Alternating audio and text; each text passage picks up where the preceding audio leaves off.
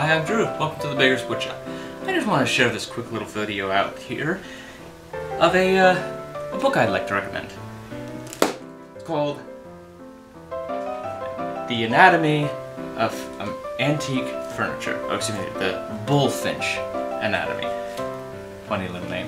The reason I'm recommending this book, ladies and gentlemen, is because of just all the things it includes of the various styles and history of furniture and understanding how to identify certain marks and looks, especially if you want to, say, replicate these things.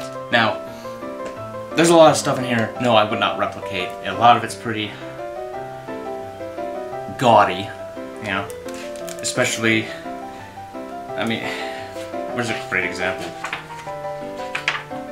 I guess that is for a candle holder. Over the top.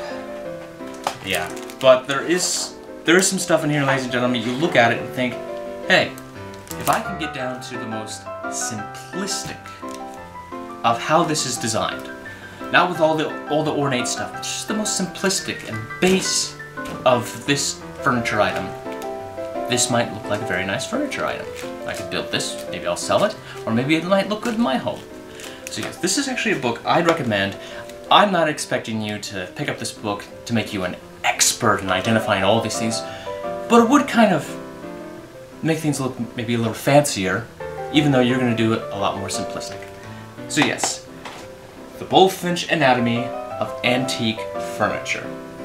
An illustrated guide to identifying period, detail, and design. Well, I don't care about period, but detail and design, well, that's kind of a cool thing when you do your woodwork. So, this is a recommendation for you, and hopefully I will see you next time right here on the Beggars Woodshop. Nice ladder.